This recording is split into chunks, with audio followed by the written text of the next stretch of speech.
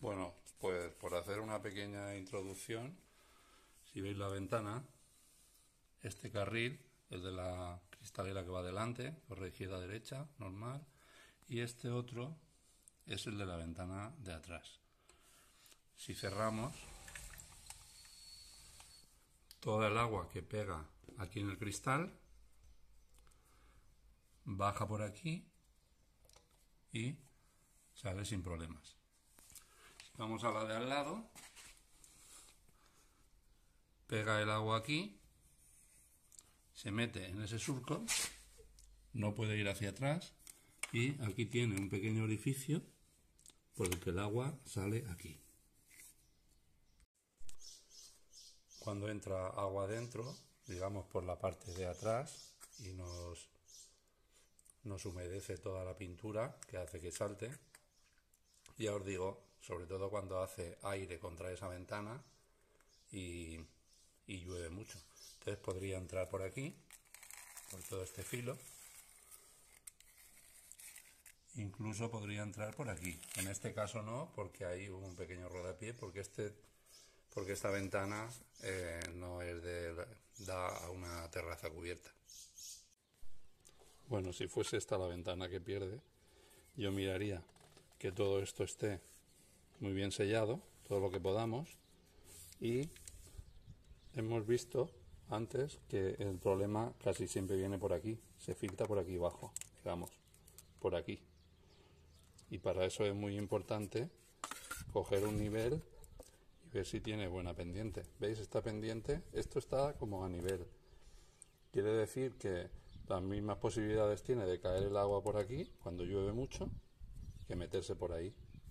Y claro, este vierteaguas es muy difícil moverlo, porque para mover tienes que romper aquí y también el enlucido que tiene aquí abajo, en fin, es bastante complicado.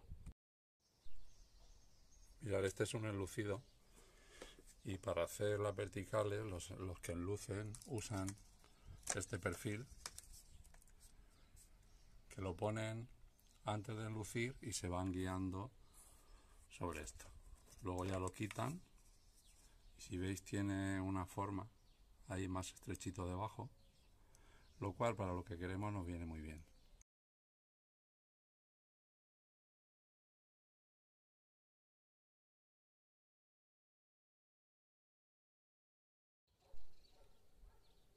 Bueno, aquí tenemos nuestro perfil, entonces lo trabajaríamos un poco para que entre aquí hasta adentro, entre incluso ahí dentro, ¿lo veis? Pues recortándolo con cuidado con un cuchillito, si no hacéis una pequeña plantilla para que quede muy bien, pues esto entraría, digamos, hasta adentro y quedaría así pegado.